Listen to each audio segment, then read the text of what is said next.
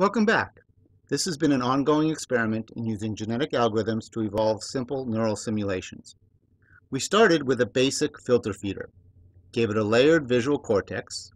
We created a creature that can swim around in a 2D environment, gave it vision, and let it evolve a nervous system that can avoid objects. In this episode, we look at pattern recognition and memory. This was an unplanned part of the experiment. I began posting these videos to YouTube, connecting with people on Facebook, and starting a Facebook group.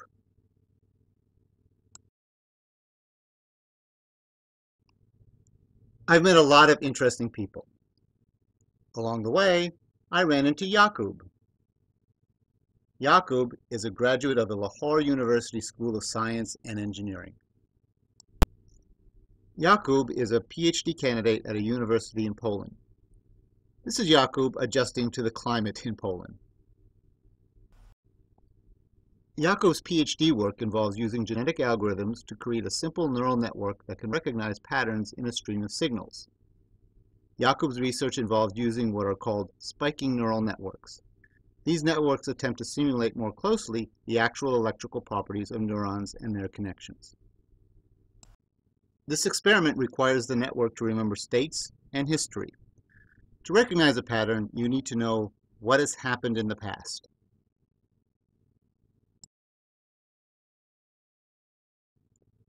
The output from Yaqub's experiment are the voltage spikes from simulated neurons.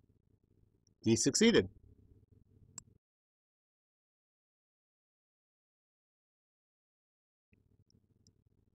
Basically, this network is fed a random series of symbols, A, B, and C.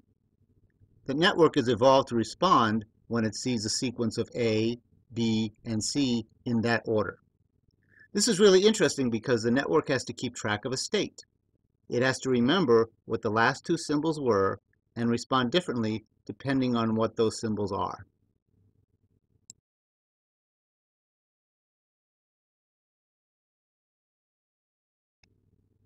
I felt this was a great test for the system I've been building. Here's some of the bits of code I needed to add to my platform. I decided to use the filter feeder creature from episode 1.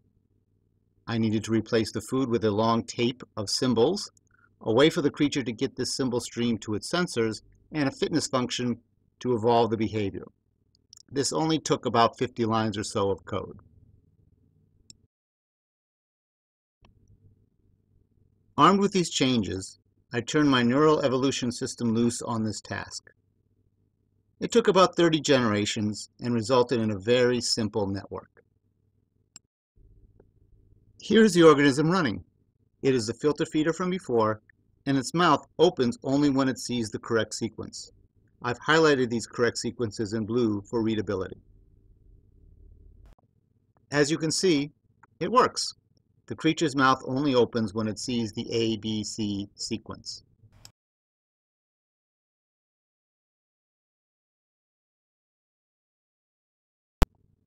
I think this is very interesting. It doesn't take that many neurons to develop memory and a persistent state. It's an open question as to whether real organisms recognize patterns and states this way. But it is interesting how we were able to recreate this capability with such simple networks. Both my system and Yaqub's spiking neural network were able to evolve a successful solution.